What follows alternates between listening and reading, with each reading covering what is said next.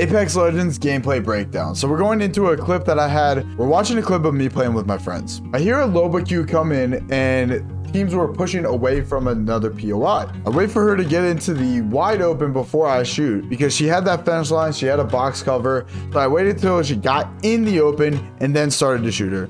She did a great job of reaggressing. I missed a couple of shots. I get good damage on her, but I don't push because I was getting shot from her teammate. I know that I currently am with one of my teammates, but one of my teammates is lagging very far behind. I see that my teammate is already rotating without communicating to me.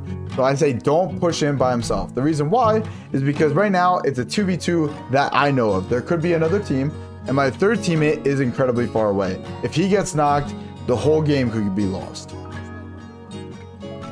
Luckily, he does the smart thing and gets to the roof cover because we know that there's no one on the rocks behind us.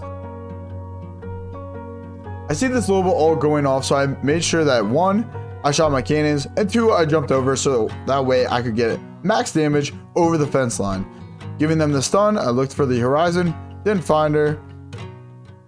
I waited patiently to make sure I hit this shot, but I should have either 1, gone for the headshot, or tried to get it so I shot her twice. Now this scan is crucial for my teammate who's just now coming into the fight.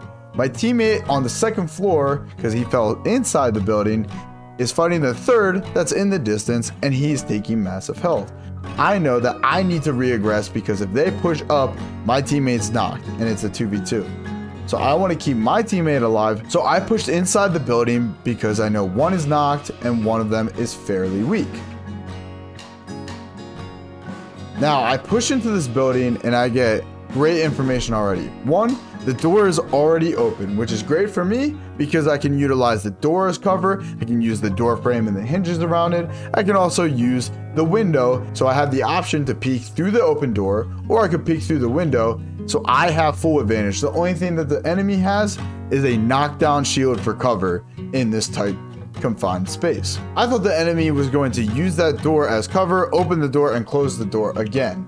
However, he did not, so my first couple of shots end up missing as he goes down for cover of his knockdown shield teammate. I do good damage, but I don't want to get too greedy, so I make sure that I reload my gun, I use the cover in front of me. Now I can choose whether to re-peek the door or re-peek the window. I would bait all the shots from the enemy coming in. I know that the enemy is weak, so I start to pre-fire the top of the knockdown shield in case the enemy decides to go for a hero attempt to get the knock on me. So I pre-fire the top, hoping he peeks, and let alone he does. I get the kill, team gets the wipe. If this breakdown was helpful, can you drop a follow?